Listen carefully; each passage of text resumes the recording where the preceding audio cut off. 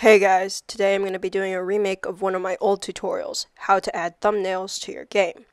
This process does not require premium or Robux to upload the thumbnail. Also, I'm going to be showing you a sped up version of creating my thumbnail as well. Anyway, let's get started. The first thing you're going to want to do is open up your image editor. I use Photoshop, but you can use Paint.net, Paint, GIMP, or any other image editor. When creating a new file, you want to make sure that your canvas size is a full HD, which is 1920 by 1080 pixels, or a 16 by 9 aspect ratio.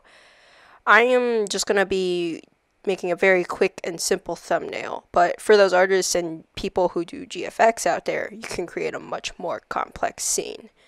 Make sure to save your thumbnail as a PNG or JPEG though, because Roblox only takes JPEGs or PNGs.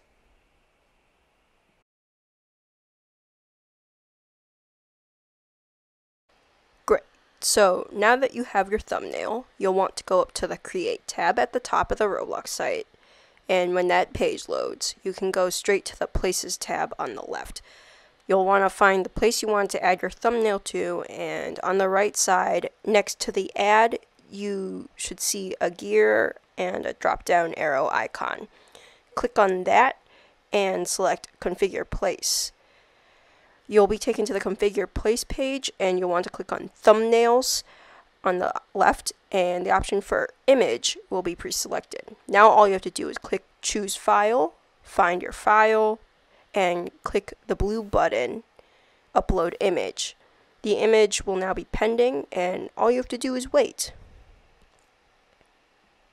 The same goes for game icons. Instead, you would click game icon on the left, and the image option will be pre-selected. And just go through the same upload steps. Just make sure when creating your icon that it's square. Anyway, that's all for today's video. I hope this helped and was much more clear than my old video. Stay safe and healthy, and I'll see you guys in the next video.